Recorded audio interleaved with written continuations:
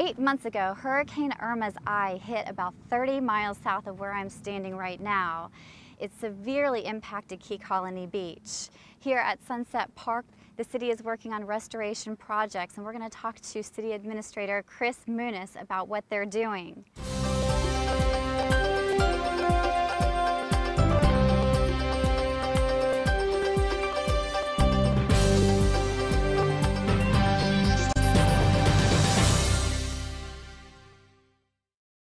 All right, we're here with Chris Moonis, who is the City Administrator of Key Colony Beach. How are you doing today, Chris? I'm doing good, Rebecca. Thanks for having me. All right, no problem.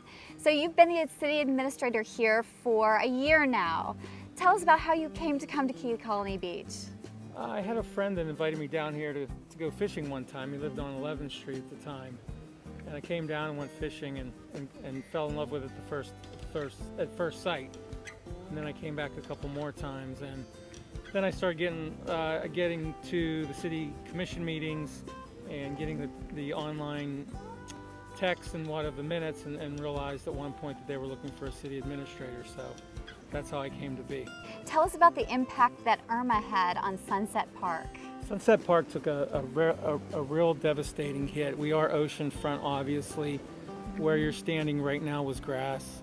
That doesn't exist anymore. We've lost a lot of the foliage and the trees and throughout the park, and really the ocean side, it took a major hit, washed completely out most of the infrastructure here in Sunset Park, so it was big.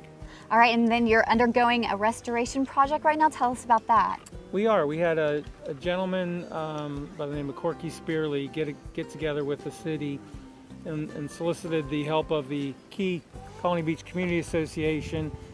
We also talked with the Key Colony Beach Fish and Boat Club and other organizations, the Beautification Committee, that's a subcommittee of the city, and really got together and spearheaded a campaign along with the approval of the Beautification Committee to go ahead and restore Sunset Park. He's already raised, through the Community Association, through the Fish and Boat Club and other organizations, he's raised over $15,000 in contributions, and is a big chunk of the beginning phase of restoring the park. So he's done some irrigation and infrastructure here. We're about to order some sod to replace what we've left, and that, along with the city's contribution, should be a big step forward in restoring the park. Okay.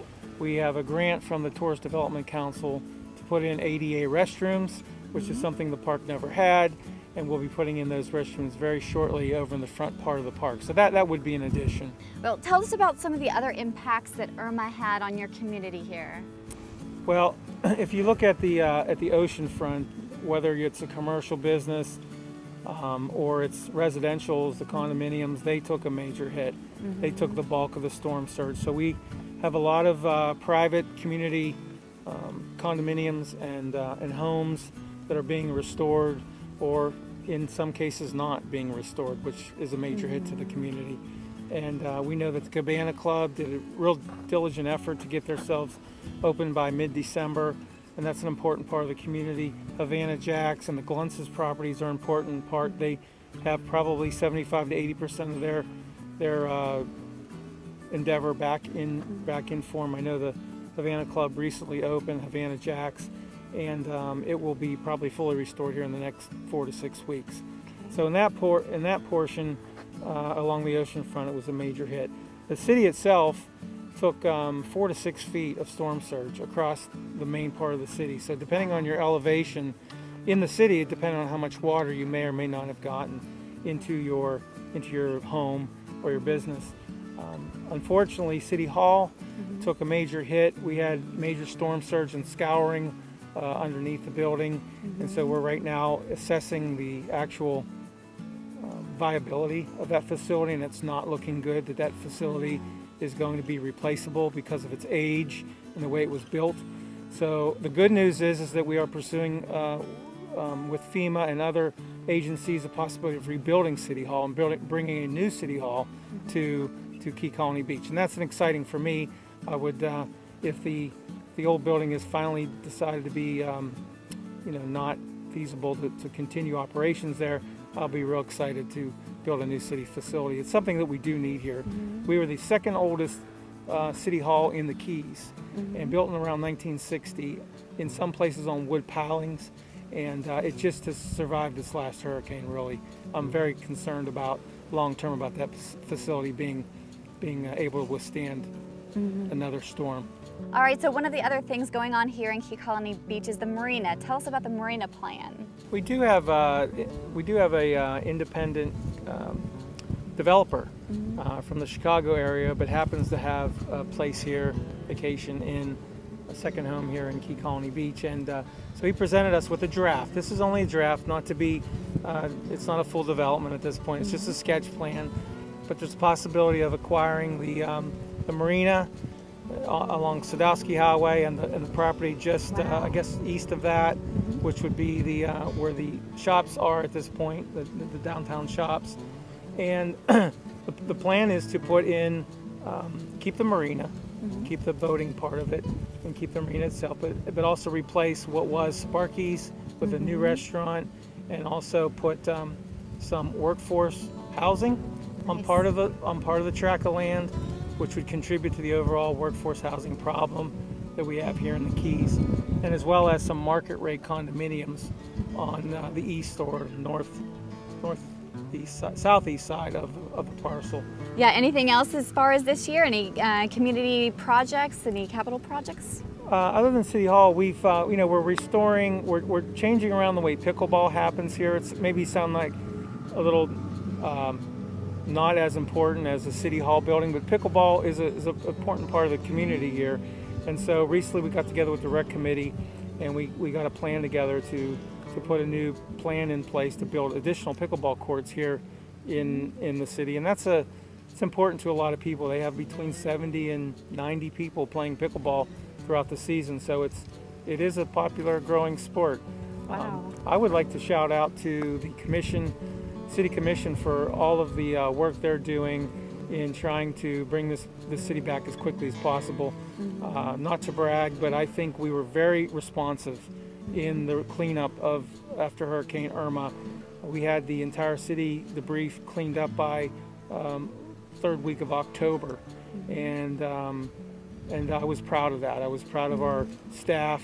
I was proud of the people that we had in place, the contracts we had in place to take care of the debris hauling, and that's a testament to this type of community. So who are some of the groups that have made that happen? It's important to recognize the city is a very small staff. There's only 15 of us completely, and without the folks like the Sunset Park Singers, who've contributed a ton of money toward the rebuilding, for example, of this park, the Key Colony Beach Community Association, the Key Colony Beach Fish and Boating Club, the Recreation Committee of the city itself, the Beautification Committee of itself. They all are volunteers that come out here. For example, this particular park, we had about 90 to 100 people show up on about a 3-day notice saying that we're going to clean up this park. This park was, we were doing other priorities. The city had other priorities in terms of getting the city back in shape after Irma. I can imagine. Yeah. Right. But yet this park is so important to the community. They got together on their own. Corky Spearley led the charge, and all those associations got together, the singers, and we all got together and we came out here and cleaned this park up in about 4 hours. There were, like I said, nearly 100 people here raking and taking away things. The city had its equipment here and dumpsters here, and we just did a yeoman's job on getting it taken care of. And then you have folks like Centennial Bank who provided donuts in the morning for these groups and pizzas in the afternoon for these groups. That's the kind of community this is. And I think if I had another park that was in desperate need of the same, I could pick up the phone and 2 or 3 days later have the same result. So that's the kind of community. I'm sure I'm missing some groups and some individuals like the commissioners. They were here. I'd be remiss without mentioning TV88. And the reason why I'm doing that is because post-Irma, we were all scattered everywhere. We had people here that stayed, that were, needed to be here, like our police chief. We had people with city computers like I had, and we had folks like TV8 and other staff scattered throughout the state and sometimes out of state. And it was important for our residents, and I'm not saying that because I'm tooting our horn, it's because that's the feedback we got from our residents, is that having that connection of what was happening here on the ground after post-Irma was incredibly helpful to people. We had so many people watching that on our website. I know TV88 helped us through that. They manage our website, as well as just those updates that were happening real time, twice a day or once a day, letting folks know what we were seeing here, transmitted to me, then transmitted to TV88 to get posted up on our website. So I would be remiss if I didn't thank them for all that help during that storm. And we'll, God forbid we have something similar to that, but we would be using the same thought process for communications in that way, because it was invaluable to our residents. Yeah, the communication is so very important in a time like that. So. All right, well, we are here in late April, and again, they're working on Sunset Park, cleaning that up, getting that restored. So many more projects here in Key Colony Beach. Definitely the gem of the Florida Keys here. Thank you. Thank you very much. Thank you. Appreciate your time.